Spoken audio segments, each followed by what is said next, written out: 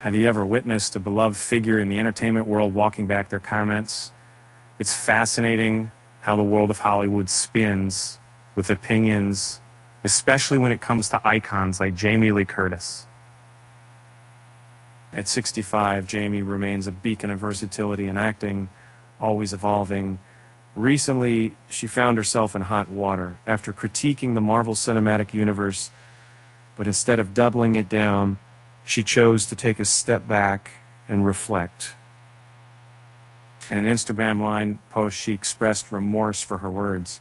Admitting they were unwise, Jamie emphasized the need for collaboration rather than competition in the creative field.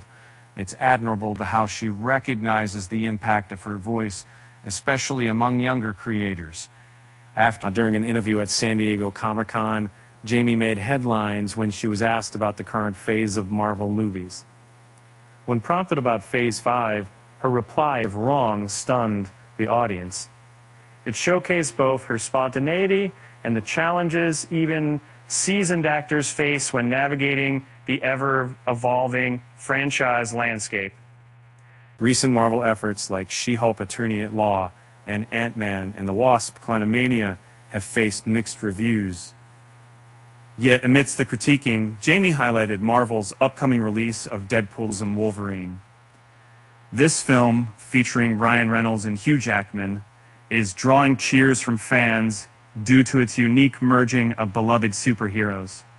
In her subtle nod to Marvel's competition, Curtis revealed her pride over her own film, Everything Everywhere All at Once, which earned her an Oscar. The striking comparisons made in reviews only amplified her sense of accomplishment, bringing a sense of validation to her artistry. And for those who enjoy humor, there's a light-hearted thought. Why don't superheroes use the internet? Because they can't handle all the web traffic.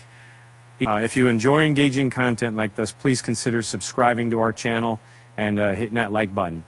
Thanks for watching. With that said, thanks for watching, and until next time, I'm in. I got it.